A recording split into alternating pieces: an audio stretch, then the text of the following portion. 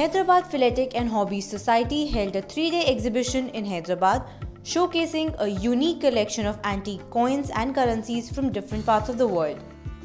Around 85 coins, currency and stamps dealers from all over the country are participating in the exhibition.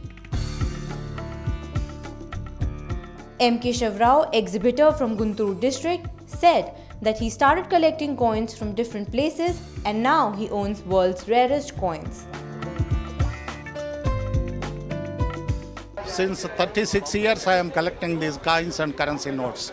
In this collection I have seen its end. I can say I reached the goal, Everest like that. So now of course this exhibition is for the 3 days, since 29, 30, 31st we started. This is the third show in this Hyderabad.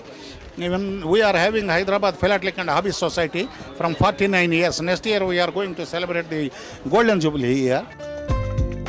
The dealers and visitors are having a good time at the exhibition. Here we bring some coin for sale also, and we bought some few coins from here also. This is 3 days coin exhibition, so we came here from Mumbai to participate in this exhibition.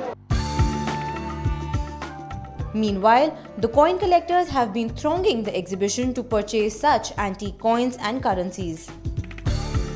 I have seen many type of countries. I have also bought about 8 to 9 countries in this exhibition. I like this exhibition very much. Superb. The world's largest silver coin from Australia, weighing 10 kilograms, was also at display in the exhibition. CBB News, Hyderabad.